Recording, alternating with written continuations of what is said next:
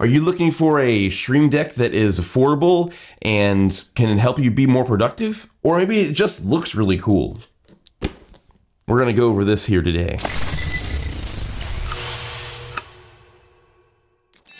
What's up guys, if you're new here, my name is Paul and I run a channel that inspires other creators that your future is whatever you make it, and today we're going over the Ulanzi D200 stream deck.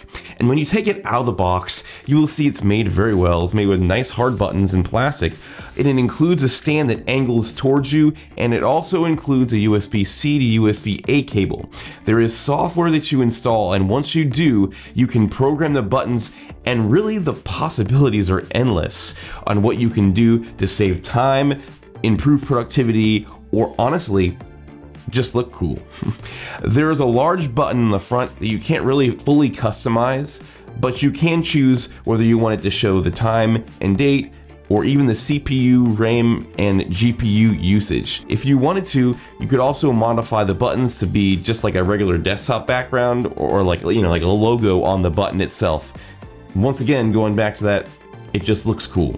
There's a number of different plugin, software, profile, and icons that you can download right on the Ulanzi deck software to fully customize your experience. And Ulanzi says they are constantly adding new things upon demand. At the end of the video, I will also show you how to quickly make your own icons to help you customize it to your needs, and give you a template, which is also included in the description, so stay tuned. You can, of course, with OBS, start streaming and change camera angles, transitions, and all the fun stuff, but I don't personally use OBS, I use Ecamm Live, and I do plan to make a separate video all about the shortcuts that I program for the D200 stream deck. But for me, I use this as a counter, a countdown, audio sound effect buttons, you know, streaming in Ecamm, Final Cut Pro editing, computer shortcuts, and I even have my YouTube subscription number.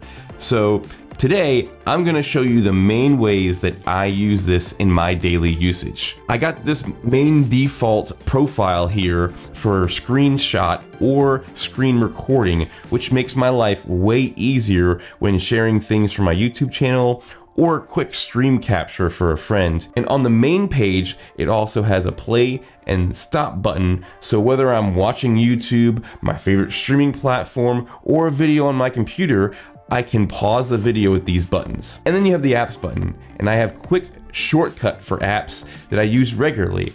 I have one set for the Ulanzi deck software, I have one for Chrome, Mail, and my messaging app.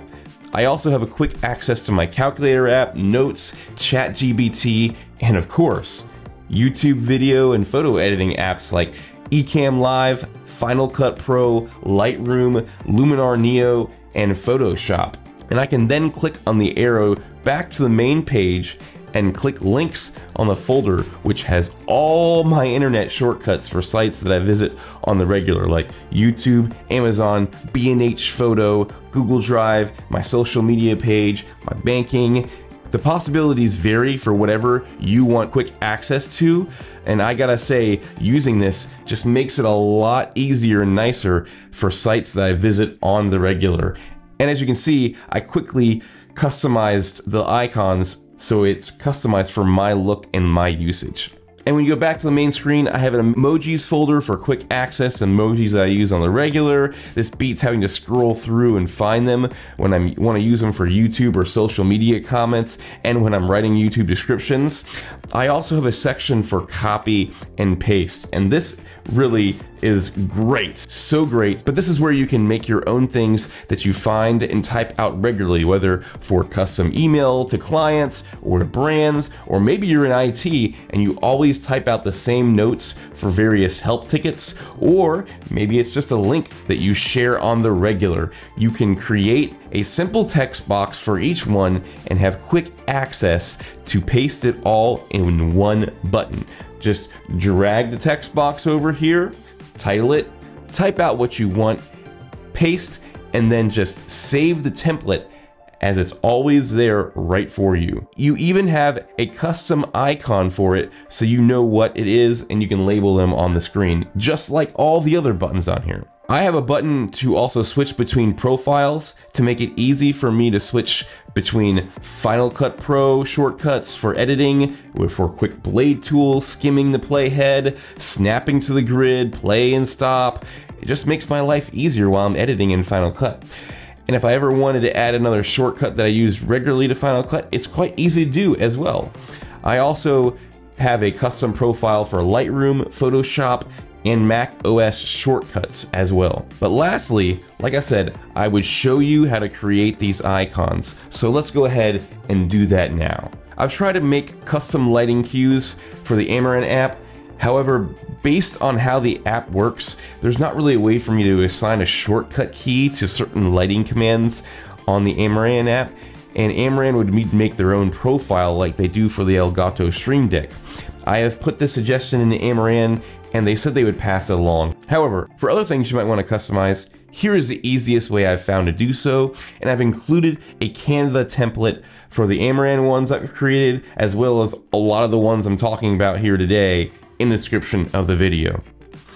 So the basic idea for creating the icons is to make a square so I go into Canva and I create a 10 by 10 design. Then design it the way you want it to. Add text if you want to, or just add text later in the Ulanzi deck software. Add your artwork you choose, and then export it as a .png with a transparent background. I drop it into the folder that's in the same place as all my other icons that I make, just to make it simpler, but you do you.